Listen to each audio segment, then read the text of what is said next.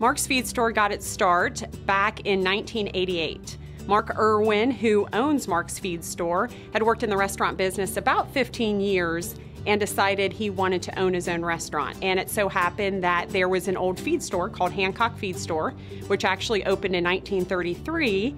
And it was rustic, it was just that great motif that he was looking for, so he met with them. He sat down with Joe and said, hey, I want to keep it in its original form.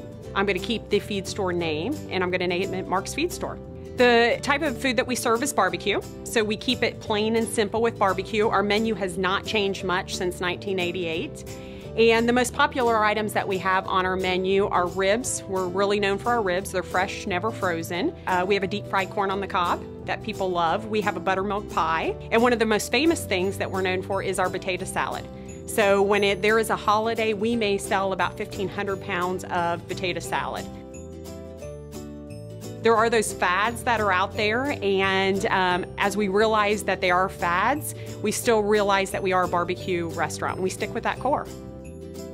We create memories, you know, that's what it's about for us. Everything from the first time that somebody comes in our restaurant, we identify and find ways to identify them as being first-time customers. And with that, we give them a free bottle of Mark's barbecue sauce to take home with them. We give them a free piece of buttermilk pie.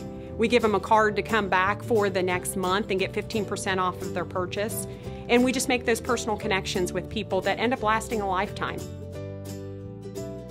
I've been with the company 9 years, and we've been with Gordon Food Service 8 years of that. So the partnership for me is that our values are so similar.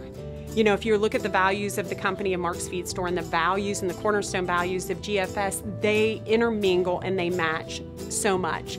And some people can say that's our guiding principles, but I believe in the 8 years experience with GFS that they have lived that.